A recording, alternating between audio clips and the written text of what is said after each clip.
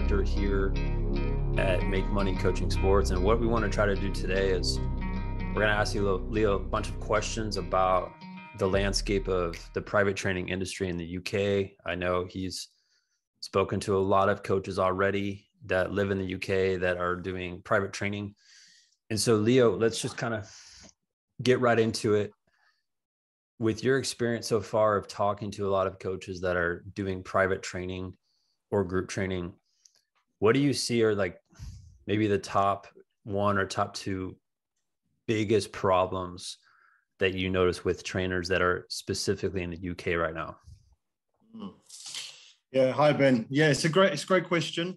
Apart from talking to coaches, I'm also out on the field every week. So I come across a lot of private trainers that I'm either coaching alongside, or I get into conversations when I'm going to and from the field.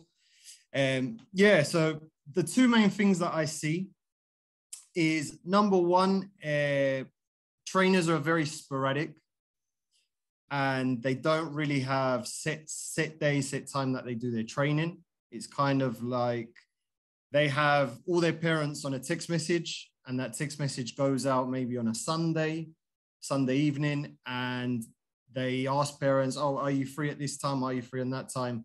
Etc. So the relationship between the trainer and the client isn't, I would say, a very professional one. It's more like a personal relationship that they have.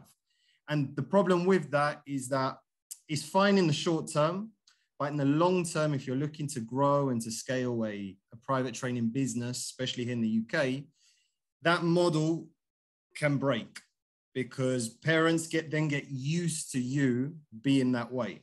And once parents get used to you being that way, it's very hard to change your business model or your business system. So that's one thing. Coaches are very sporadic with how they train clients, with the day they train, how they communicate, etc. That's the first thing. So a lack of, I would say, organization is number one. And then the second one is most private trainers that are doing either like one-to-one or small group sessions, they don't really have a proper business set up. Mm-hmm.